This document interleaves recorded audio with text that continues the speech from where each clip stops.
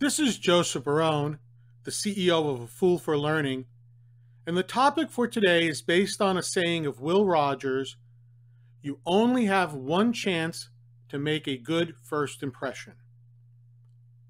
As some of you know, I belong to a networking group, and one of the hallmarks of the group, as with many other networking groups, is to invite individuals to join, especially if their business is not currently represented within the group. We invite you to join us for breakfast, see what a meeting is like, talk to some of the folks, and if interested, join. Not too long ago, I met with someone who was in a business that was not represented in our group. It was a good fit because this business would have easily obtained referrals from the loan officers, the insurance agents, and those within the construction trades within our networking group. I invited him to join us, and he accepted. Of course, I informed our leadership team that he would join us. On the day of the meeting, he did not show. He wrote to me saying that he came to the location, tried to find us, but no one knew anything about us and left. Okay, I took him at his word. I apologized and invited him to the next meeting.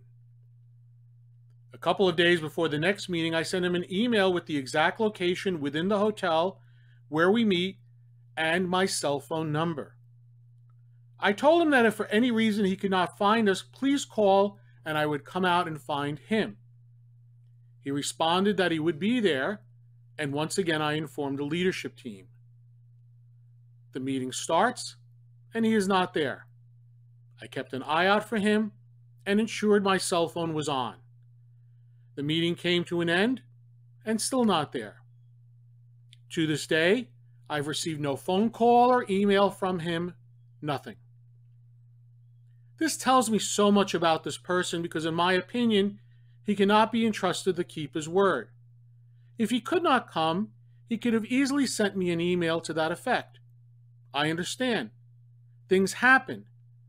But in addition, it is embarrassing as I was willing to vouch for him.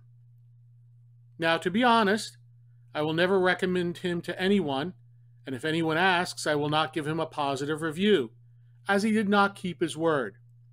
And if you cannot keep your word, then you cannot be trusted to do a good job.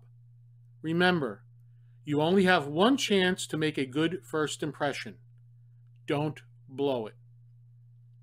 This is Joseph Barone, the CEO of A Fool for Learning, signing out. Remember, Semper Gumby, always be flexible.